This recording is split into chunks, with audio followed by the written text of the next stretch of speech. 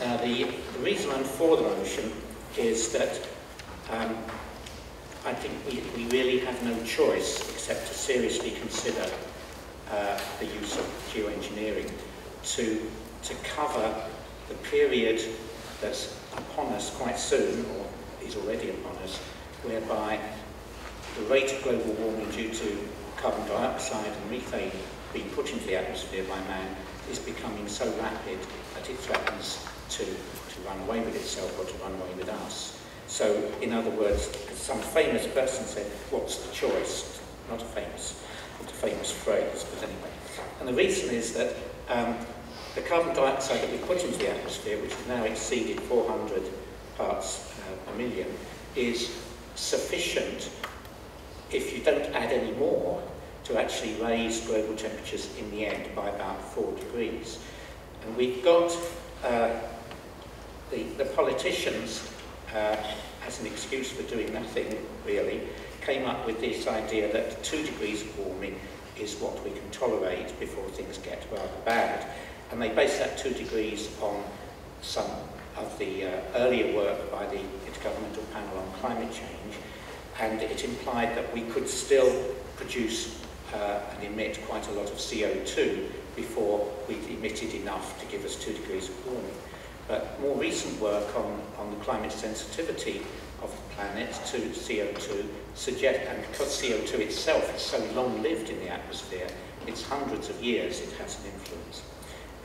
This suggests that the warming will actually has already reached 2 degrees. I mean, if we use a higher value for climate sensitivity, then we conclude that, in fact, this 2-degree limit was reached in the 1960s, so that the amount of CO2 we put in the atmosphere by then, if we stopped emitting and just let the climate gradually warm, it would warm by 2 degrees. So we haven't got any carbon left to spend. We haven't got a budget anymore.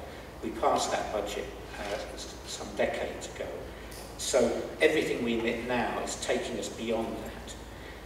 And as we know, carbon dioxide is very long-lived in the atmosphere. It's a ratchet effect. We put it into the atmosphere quite happily, immediately, instantly, by burning fossil fuels. But it takes several hundred years for a molecule of carbon dioxide to work its way out of the Earth, atmosphere, ocean, biological system, and into somewhere where it's not doing any more damage, like the bottom of the ocean. So we can't get back to a climate that's not rapidly warming unless we don't just have to reduce our carbon emissions, we actually have to stop them, and we don't even just have to stop them, we have to start taking carbon out of the atmosphere. So while we get around to doing that, and we're getting around to it very, very slowly, because at the moment there's no sign even of a reduction of the rate of increase of carbon dioxide emissions. It's still going up exponentially. There's no sign that it's decreasing, whatever politicians say. And it's going to be very difficult to reduce it anyway, because the way that fossil fuel is built into the structure of our society, the structure of our cities. I mean, what do you do with Los Angeles if you can't burn fossil fuels to get about? What do you do with the shopping centres around Cambridge? So we can't easily reduce our carbon emissions, and we're not even trying at the moment. And even if we did, it wouldn't be enough. We've already got too much carbon dioxide in the atmosphere. So ultimately, we have to find ways to take carbon dioxide out of the atmosphere. And this is not strictly geoengineering, it's another set of measures that will be needed in the long run. Techniques like putting sodium hydroxide trees, which are where you expose sodium hydroxide to the atmosphere and take carbon dioxide out. Olivine rocks, which react with carbon dioxide, you can spread them around everywhere. Very, very expensive methods, and really we don't have a method that isn't possibly expensive yet.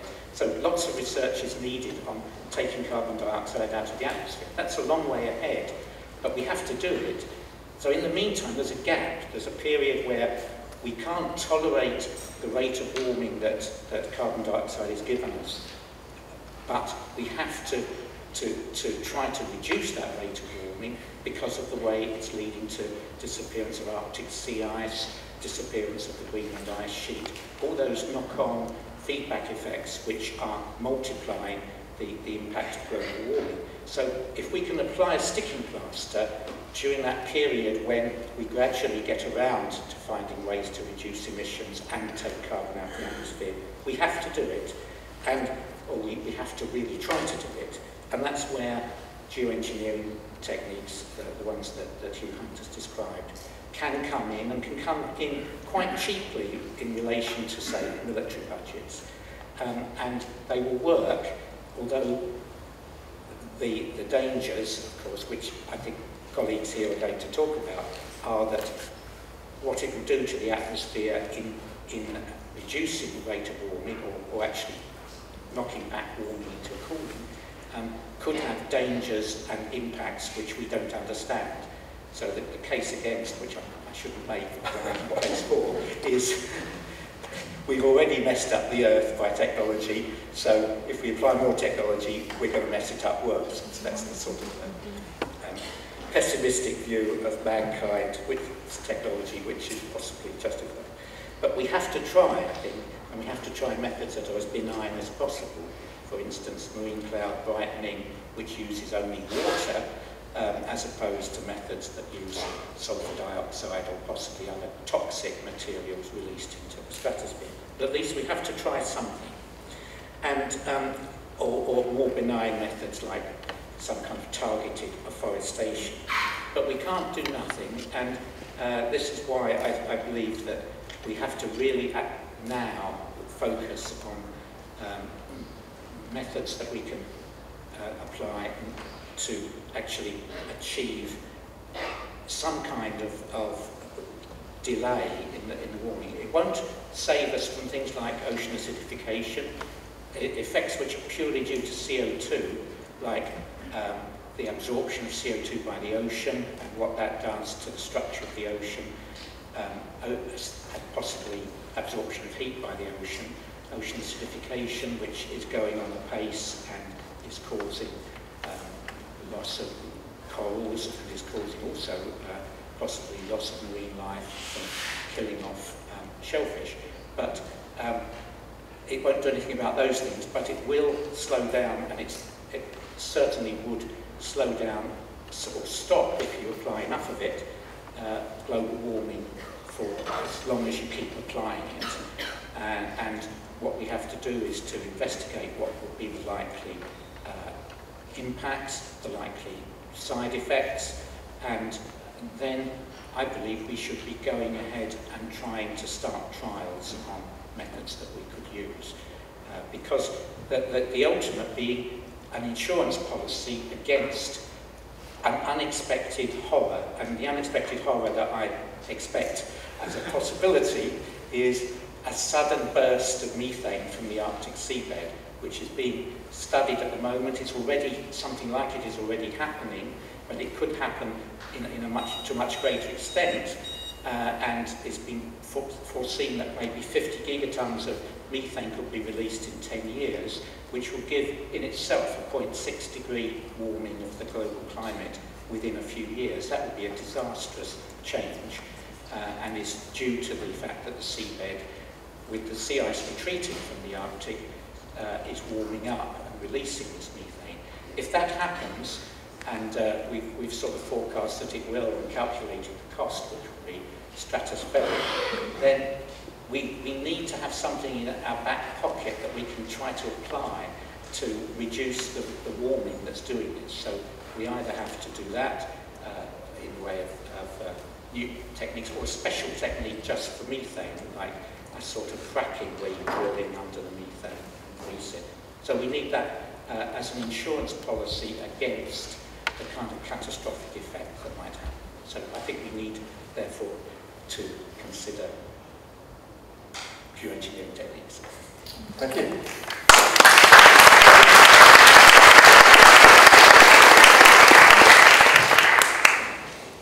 So, Matt, Helena, have you a question? My question to you is one that I wanted to ask a person who makes these kind of prognostications many times, and that is, Here we have a room full of people whose lives are ahead of them.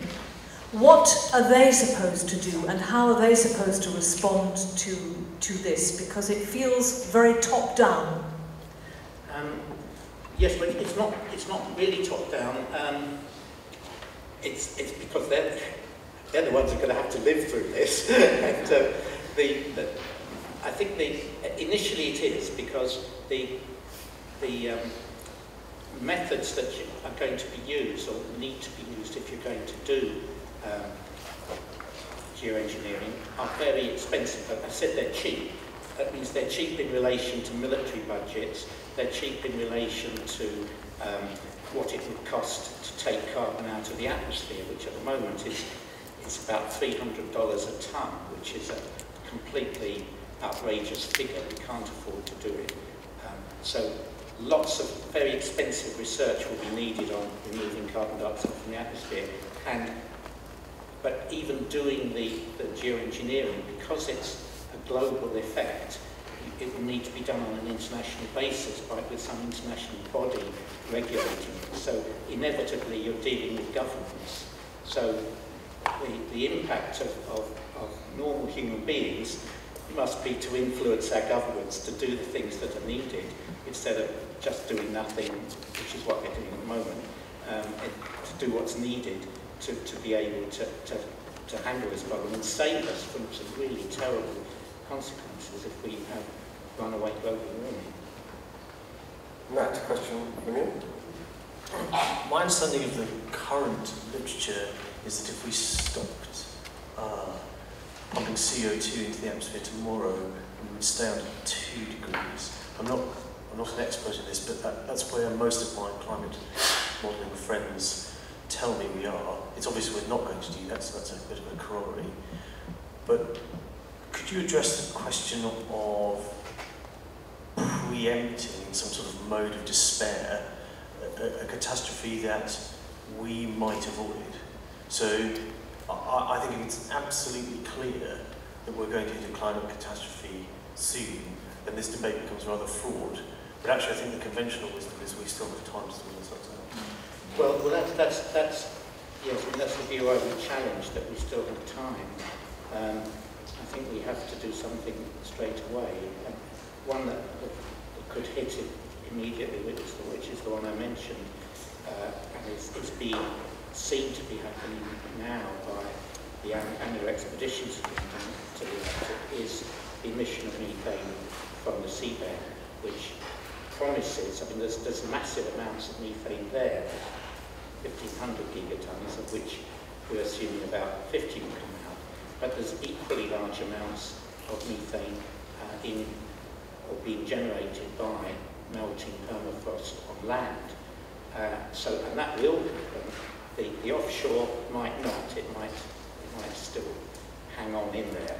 But on land, the permafrost is melting, and the total amount of methane that is to be released is very, very large. So that's something that will happen, and that we have to try to find a way to deal with. We can deal with the offshore methane if we spend a lot of money on drilling these fracking-type wells underneath the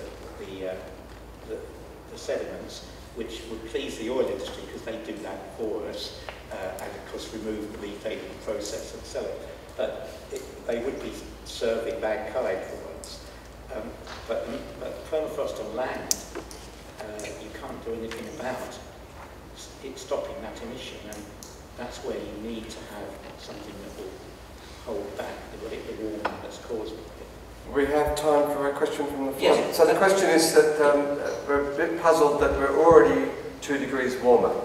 Are we already 2 degrees? We're just under 1 degree warmer than pre-industrial levels at the moment, but the amount of carbon that's in the atmosphere now will mean that if we stop any more emissions and just sit there, the climate will keep warming because it takes decades for the carbon to work its way through the system and produce a fully realised warming from the amount, from the transient warming that you get in So you're saying even if no more carbon dioxide is emitted, the temperature will still go up? Yes, if we suddenly went back to Stone Age and didn't emit any more carbon dioxide, then in about 100 years' time, we'd have 2 degrees of warming. The temperature will keep going up.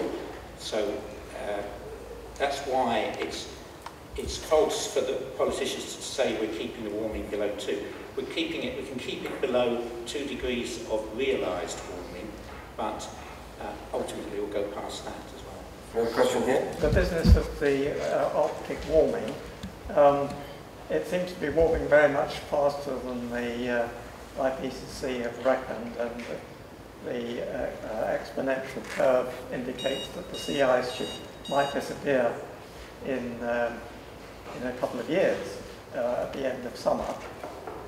So how are we going to stop that? Is there any natural mechanism that's going to stop this happening? Well, I don't think there is, and I can think of. I mean, I've forecast that summer sea ice will disappear in a year or two's time, and so I think that it will. And this summer it will stay about the same as last year, but next year with an El Nino it will go down and probably disappear in a year or two. But it will be gone. The summer sea ice will be gone soon, and then the ice-free season will grow to 2, 3, 4 months. And I don't see a way. The only way, again, is if we apply geoengineering kind of relentlessly, and if our initial research shows that you can target it regionally, that you can target the Arctic by one of the techniques like marine cloud brightening, then that would be great, because that would be a way of bringing back the sea ice, and bringing back the sea ice will reduce the methane emissions. But I suspect all our geoengineering techniques will tend to have global effects rather than regional effects. Well, thank you very much, Peter.